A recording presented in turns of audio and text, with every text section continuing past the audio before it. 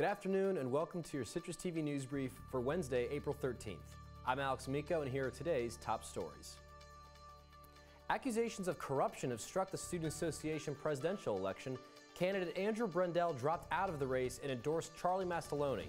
Today, Mastelloni's campaign manager, Austin Golofsky, resigned for personal reasons after allegations that he promised Brendel a position in the administration in exchange for his support. We'll have more on News Live at 6.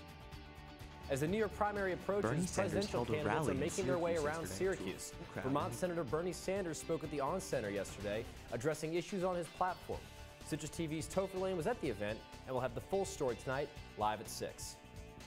A Texas judge today announced the infamous affluenza teen is heading to jail for 2 years. 19-year-old Ethan Couch received probation instead of prison time for killing 4 people in a motor vehicle accident 3 years ago when he was driving intoxicated. Couch's lawyers argued he couldn't head behind bars because his affluent upbringing didn't teach him moral values. However, the teenager's probation violation of fleeing to Mexico has now earned him the new sentence. A gay couple in China is making history. A judge ruled Sun Wenlin and Hu Minglang cannot be officially married in the country, and they're suing back. This is the first time a case such as this one has been brought up in China. Despite the setback, this is a huge step forward for LGBT rights in the nation, where the issues have been gaining more support in recent months. Taking a look at the weather, it's currently 46 degrees and cloudy in Syracuse.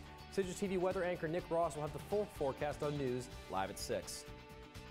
And that's all for your Citrus TV News Brief. Be sure to follow us on Twitter for all the latest on the SU campus. We'll see you in an hour for Citrus TV News live at 6 with Hunter Sines and Max Darrow. And check back tomorrow at 7:30 for Talking Points. I'm Alex Amico. Have a great night, Syracuse.